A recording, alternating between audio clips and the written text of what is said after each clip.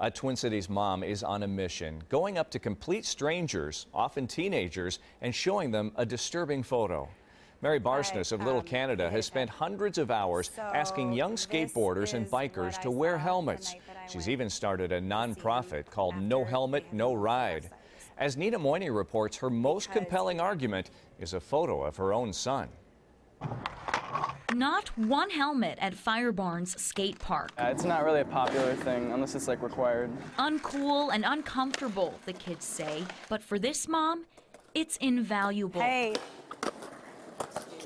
can I talk to you guys for a second? I have some questions. Mary Barsness wants every skater she sees without a helmet to know he or she is not invincible. I'm just curious why you don't have helmets on. And it's for real, like I really want to know. A little more than 1 year ago, Mary's son, Willie Bosch, nearly died from a severe head injury when he fell off his longboard. He wasn't wearing a helmet. Even once I knew he was going to live, I didn't know what that meant.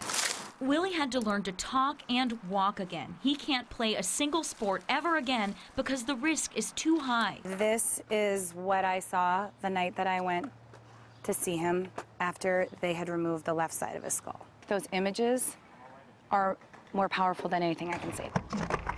Mary says she's not here to shame anyone and knows not every skater will take her advice, but she keeps talking. I've met so many people who are caring for a paralyzed child or grieving the loss of their child, and we can't expect them to go to these skate parks and say this. I went home with my son.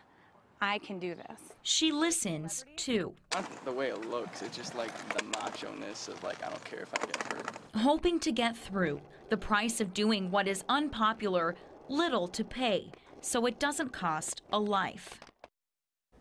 Well, there's no state law requiring helmets for skateboarders. That's why Mary says she's trying to reach the kids directly. Now, we have information on how to book her to speak to groups or schools at WCCO.com/links.